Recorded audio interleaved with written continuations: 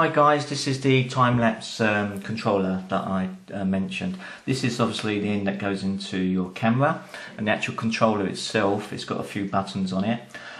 You've got this one here, which is the main one to take a shot. You can actually push it down and move it forward, and that will keep the shutter open, and then you can bring it back down and that will close it. You've got a lock button, which also actually gives a light over the menu.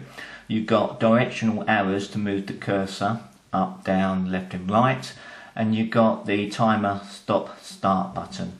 Along the top you've got delay, long, interval, number and a little musical sign.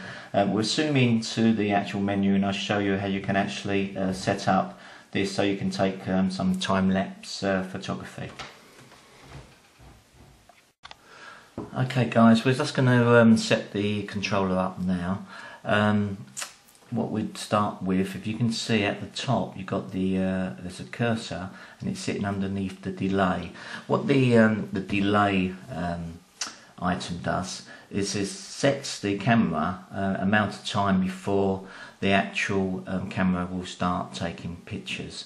So I'm going to delay this for say 5 seconds. So I hit the start button and then it's flashing.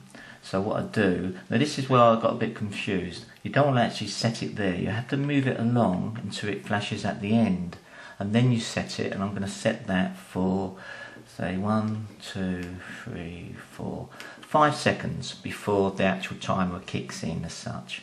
So then I press the set button. Okay, and then that's set. The next thing we're going to do is the long.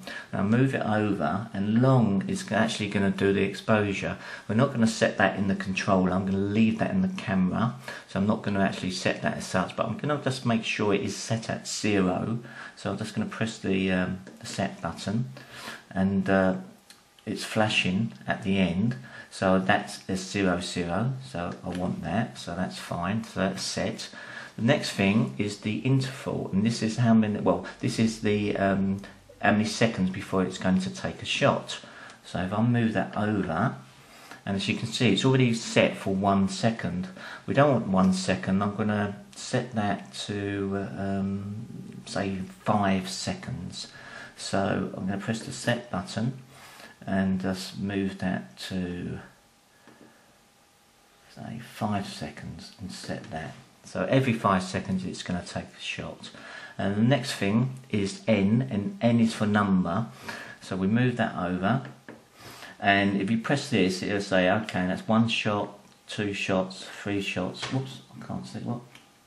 I'll press that again, sorry. Yeah, there it goes. 2, 3, 4. We don't want that. I in fact want to press the down arrow key, and that's going to go to 2 little dots, if you can see those flashing away, and that's infinity. So I'm going to press the set button.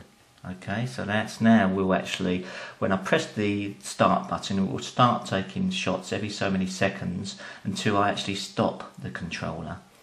So the next thing to do is move along to that little musical note, and every time the camera takes a shot it's going to make a little beep noise. I'm going to turn that off, so I'm going to press set, and then I think there it is, it comes up with a little line across it. So I press the set button, so that's turned the beep off.